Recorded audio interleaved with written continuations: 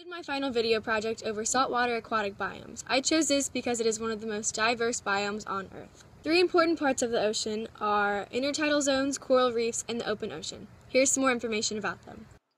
Life began in oceans billions of years ago. We have animals and everything today because of what started then. The first zone we'll be talking about is called the intertidal zone.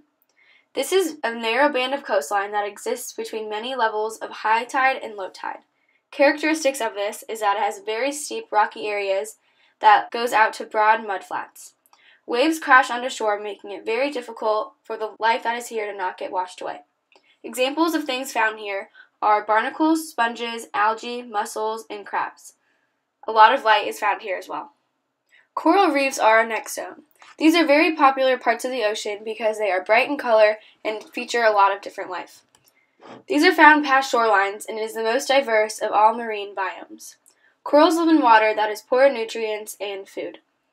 Coral is also a tiny animal that secretes a layer of limestone to form its skeleton. An interesting fact is that each coral is very small and mostly live in vast colonies. A new issue with coral reefs is the issue of coral bleaching. This problem is where algae inside corals die, creating very light, white-looking coral.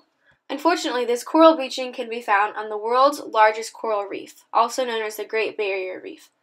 This reef is a surprising 2,600 kilometers squared in length. The last zone I'll be discussing is the open ocean. Sunlight generally does not extend below 650 feet in this area. The three zones are the upper zone, which is where the basis of the food web occurs, secondly, the benthic zone, and thirdly, the photic zone. Hope you learned a lot about all these zones of the ocean. Thanks for watching my presentation.